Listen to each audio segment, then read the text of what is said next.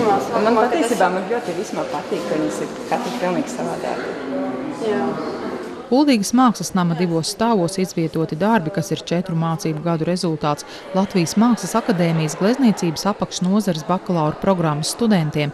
Tie ir viņu diplomdarbi. Aiz muguras tepat Kuldīgā jau šo darbu aizstāvēšana.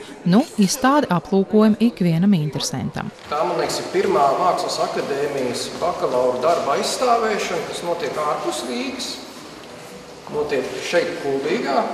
Tam savā ziņā ir tāds vēsturisks pamats. Pirms pāris gadiem, sākot ar jūsu kursu, sākās Kuldīgas draudzība ar Latvijas Mākslas akadēmiju. Un šī draudzība nofinalizējusies, mēs redzam, kā miedarbībā ir kaut kas izaudzis.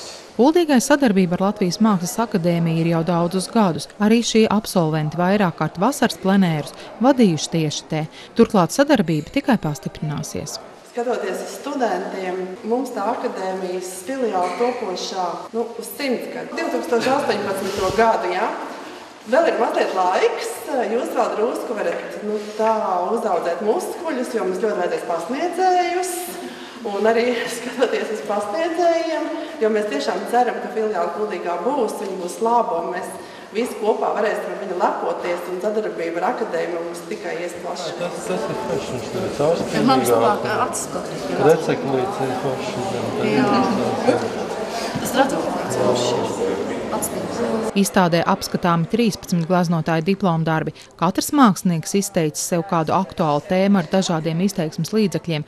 Kuldīdznieces Sabīnes Vērneres darba nosaukums ir bezskaunīgs. Tā ir tāda indivīda, tāda mocīšanās, tādas mocības, tādas neērtums, tādas bezskaunīgas situācijas, kuras tu nekad nevienam negribētu atklāt, kuras ir izraisījusi kaut kāda tāda disonance starp to, kas tu esi un kāds tu varbūt vēlētos būt. Darbu sauc blaugsnes.